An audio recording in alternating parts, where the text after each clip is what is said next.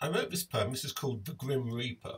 And the reason why I wrote it is because people always assume that death is a terrible thing and that it's something to be fought against, and that we should fight against the dying of the light and all that sort of thing. And the efforts of so much society is concerned with actually trying to battle death. And so I thought there was a lot to be said for death, to be quite honest. I'm not sure it's such a terrible thing. So I wrote this poem. It's called The Grim Reaper.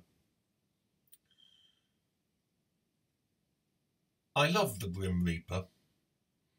He gets us all in the end, the sods and the saints alike, the men of means and the tramps in their piss-soaked rags. Beware the doctors offering worlds free from sickness and infirmity. To tamper with nature is to usher in an age of greed.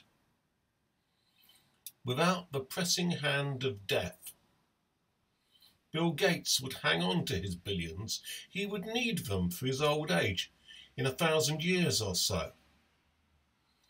But death is the poor man's friend.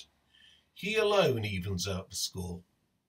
Death is the headmaster walking through the playground. Without his stern presence, there would be no justice, no decency, and no God.